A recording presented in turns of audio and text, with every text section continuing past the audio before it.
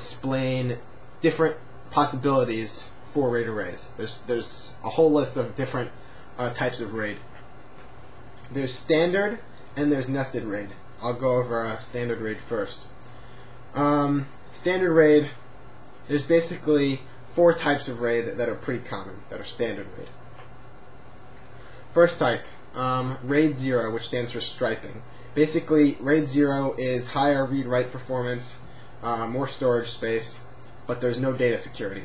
So, as I mentioned before, RAID is basically using 2 or more hard drives to act as one. So with RAID 0, data is broken up into chunks and divided between 2 or more disks. So let's say you have a file, a 1 megabyte file, and the stripe size is 500 kilobytes, let's just say for argument's sake. When you go to save that file, half of that file is saved to one hard drive, and half of that file is saved to the other hard drive. So you have half of it on each hard drive.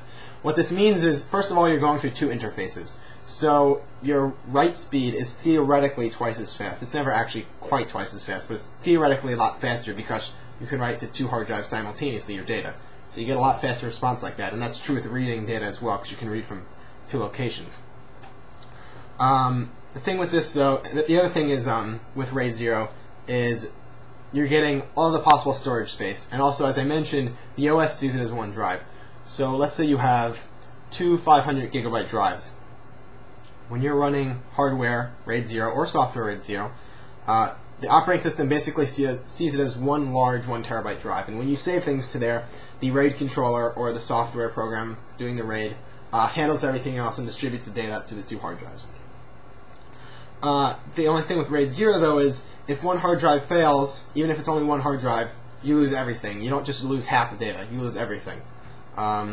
That's because, as I mentioned before with our 1 megabyte file, the data is split up between each file is split up between the 2. It's not like you have half the files on one and half the files on the other, like you would if you were just using 2 independent 500 gigabyte drives. So there's basically no security with RAID 0, but a lot of gamers prefer it because it does increase throughput, especially if you're already using high performance drives like Western Digital Raptor drives, for example.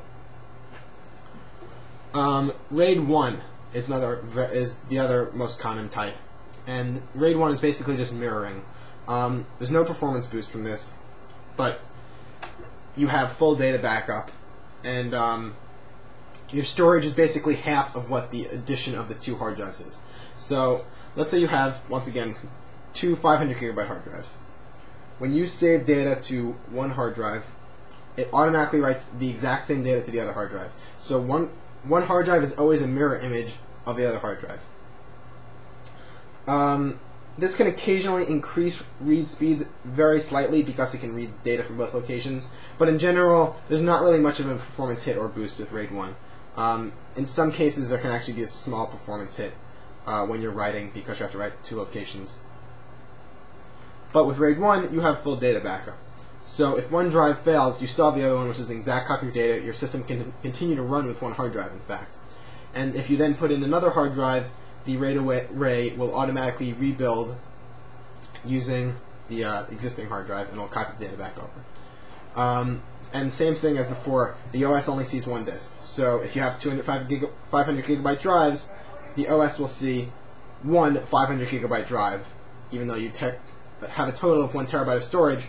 Half of that is an exact backup of the other half, so you don't even see that. It just does it in the background. And as I mentioned, there's complete security with that. So that's RAID 0 and RAID 1. Then we get slightly more complicated using parity bits. So RAID 5 is also a fairly common standard RAID configuration.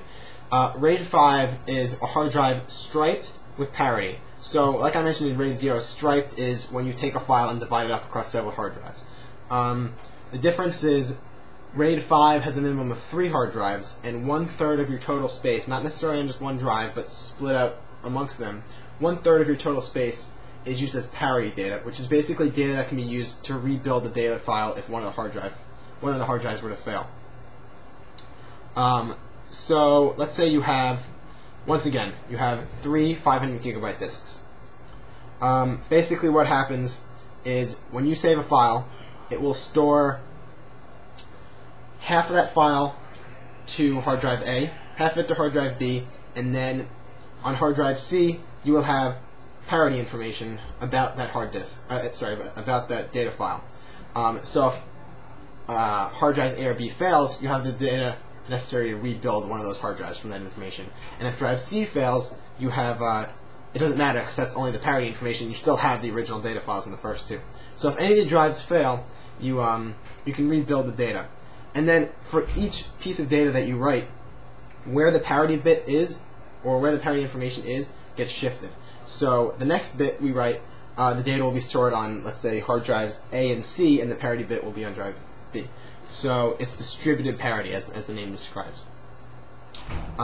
So if one drive fails, the system will continue to operate, although at decreased efficiency. And then if you insert another drive, just like with RAID 1, the system will automatically rebuild it using either the parity data or the full data, depending on what's available for that particular piece of information. So that's RAID 5. And then RAID 6 is the last common form of standard RAID, although there are other forms. RAID 6 is just like RAID 5, but it's striped with dual parity. So this is a minimum of 4 disks, and it can protect your data if up to 2 disks fail. So you have 4 disks now, and for every piece of data you write, parity data gets stored on the other 2 disks.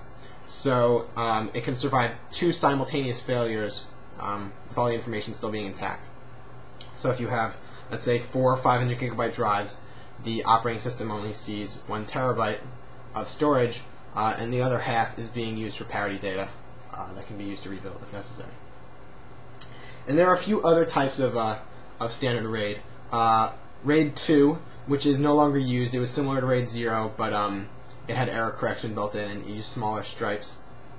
RAID 3, which couldn't provide, well, it still exists. It can't provide simultaneous reads to multiple disks in an array. So, like I mentioned with RAID 0, you can read and write from both the disks simultaneously to get some increased speed. RAID 3 cannot do that, although RAID 3 has a parity disk, like RAID 5. RAID 5 has parity. The difference, though, is RAID 3 has 1 disk that's just parity. So as with RAID 5, it was distributed across same thing with RAID 6. With RAID 3, one of the 3 disks is used as parity information about the other 2 disks. And then there's RAID 4, which is also similar to RAID 5 in that it has a dedicated parity disk, although it can perform simultaneous reads. So RAID 2, 3, and 4 are not commonly used, but they do exist. RAID 2 is basically gone now. It doesn't exist anymore. And then there are several other proprietary RAID configurations that aren't really in standard usage.